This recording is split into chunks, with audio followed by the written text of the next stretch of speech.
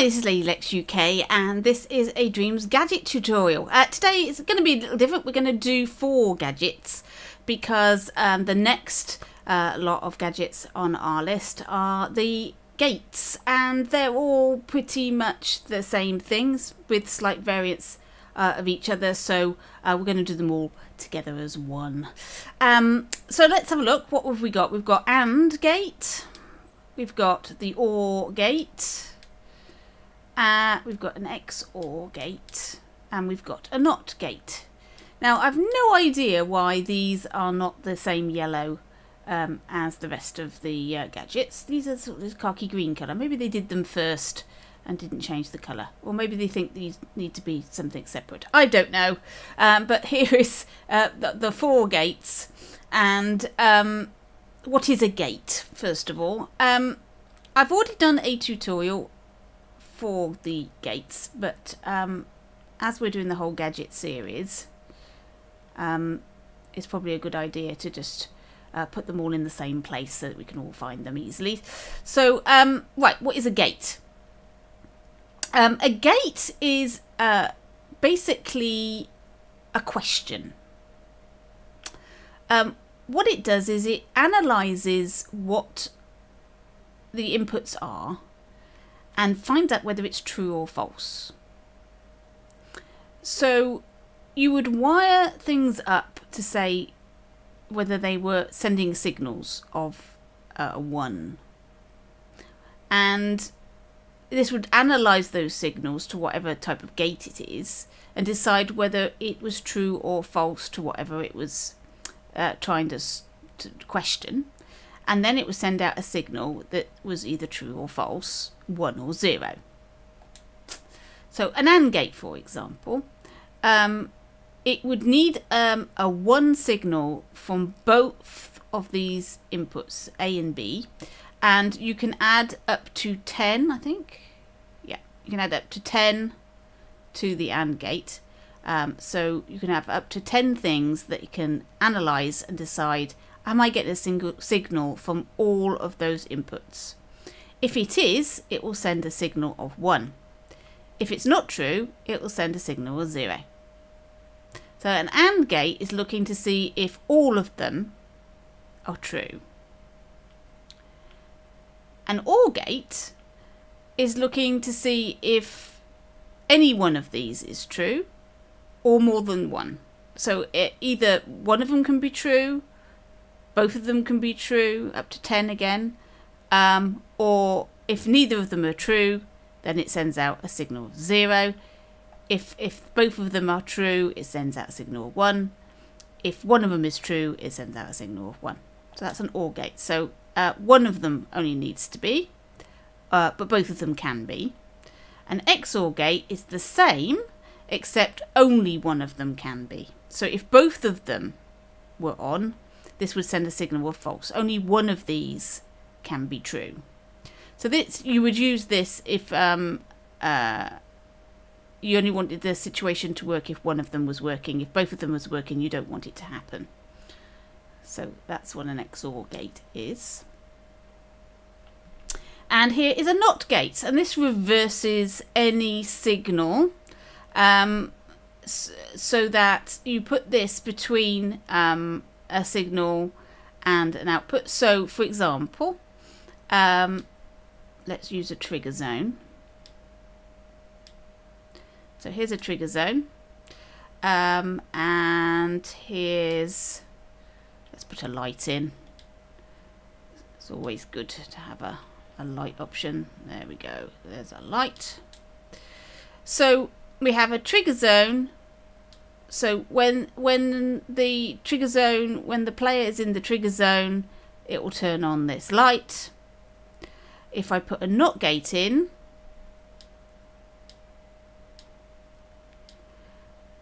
it will turn on the light when the player is not in the trigger zone. So that's what a NOT gate does. So this is a very useful.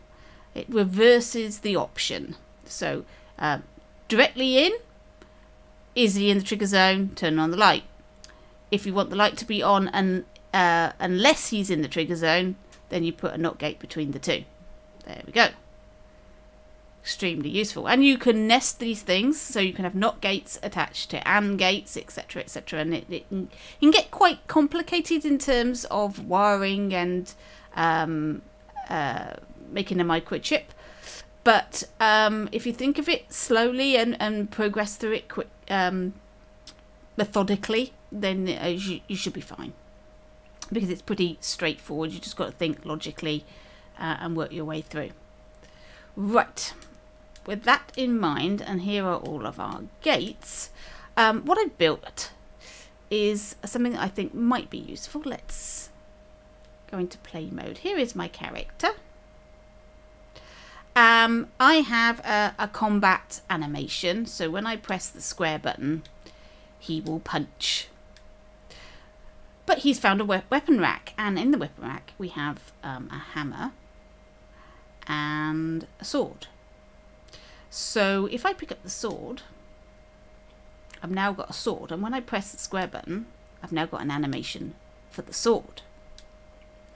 So it's different now, because I've got a sword in my hand. It's not punch anymore. And if I was to swap my sword for the hammer, I've got another animation again with the hammer, and then I can go and pick up the sword again. There we go. I didn't put an option to go back to the punch, but you could do that as well. Right, let's have a look. Let's rewind him. Okay, so how is this done? Let's go into our puppet logic. There we have some gadgets. We've got counters, we've got timelines, and we've got our AND gates. So I've got AND gates and an OR gate. I haven't used an XOR gate for this particular demonstration, but I'm sure you now know what these things do, so it will be fine. Right. Let me just turn on invisible objects, and now we can see that he is holding both the sword and the hammer. Now, you'd probably want to send this so when they're invisible, they're also non-collidable, so you don't have any issues with that. So make your objects invisible and non-collidable to start with. So you put them in their hands, and then go into their tweak menus. Hang on. No, I don't want that. Yeah, Megaton hammer. Okay, so I'm going to make that invisible, so it's made it invisible to start with. And you've got sword that's also invisible. And I've attached a microchip to it, and I've got a counter in there. So the counter is a 1-0 counter. So this is indicating whether or not I have it equipped. So if I got the hammer equipped, that's what that counter is indicating. If I've got the hammer equipped, then I have a keyframe which changes the visibility. So if I go into, whoops. So what I did is I went into the hammer like this, and I changed it so it is now visible. There we go. So let's just come out of there. Oh, progress recorded, doesn't matter. Right, okay, so there's our hammer. And we've also got a transmitter. This is going to transmit to our player to tell him that we've got the hammer equipped, so that it should do something different because it's got the hammer. And we got the same in the sword. So the sword has also got exactly the same situation, but with the sword. Right, so in our rack,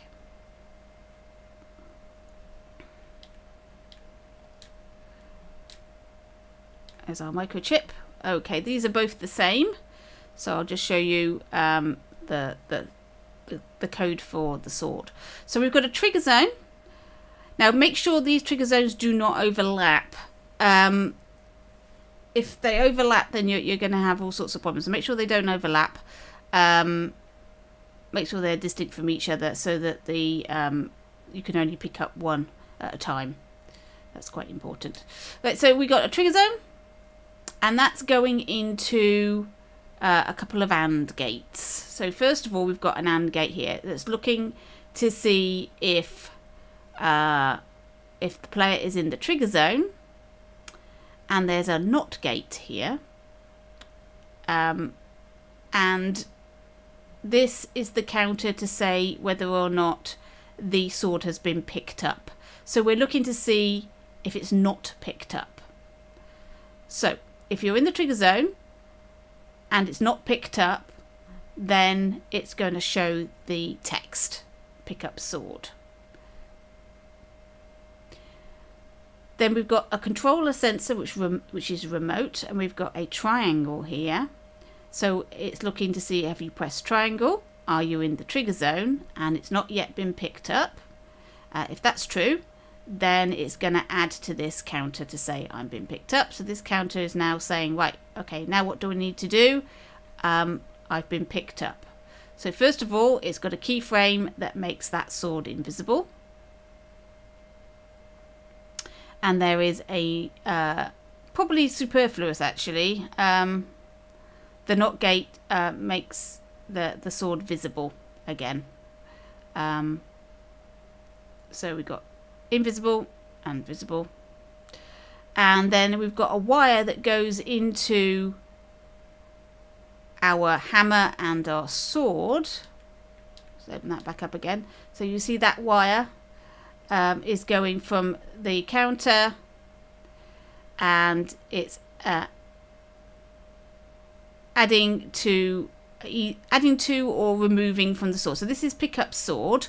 So the counter is going to go from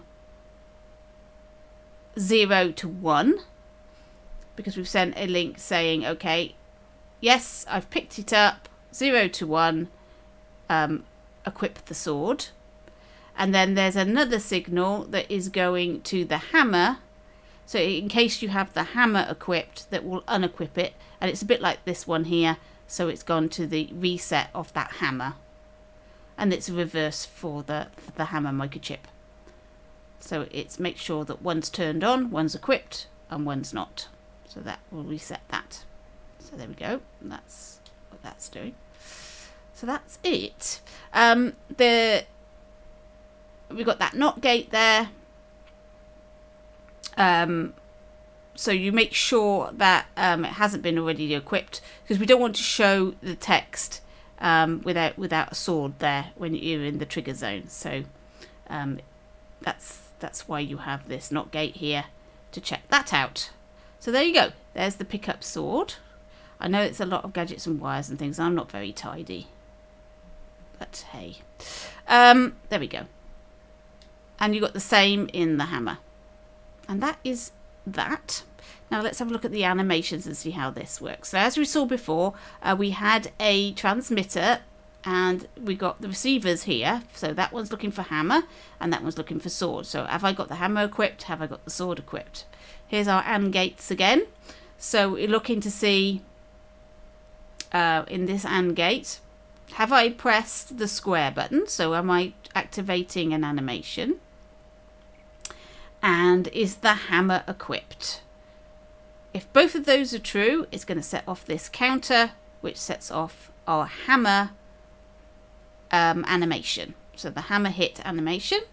When the hammer hit animation is finished on end trigger, we then reset the count. So we can press it again. And we've got the same with the sword. So the sword is looking to see, have I pressed the square button? Is the sword equipped? Turn on this counter, turn on the sword animation. Sword animation finished, resets the counter. And now this one, this is an OR gate. So I'm looking to see if either of these two are equipped.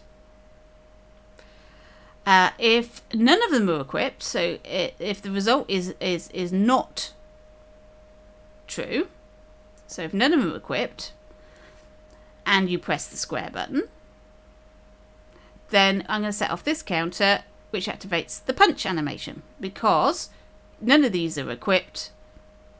So you're unarmed, and so that you've got a punch animation instead. So that's how I've done this.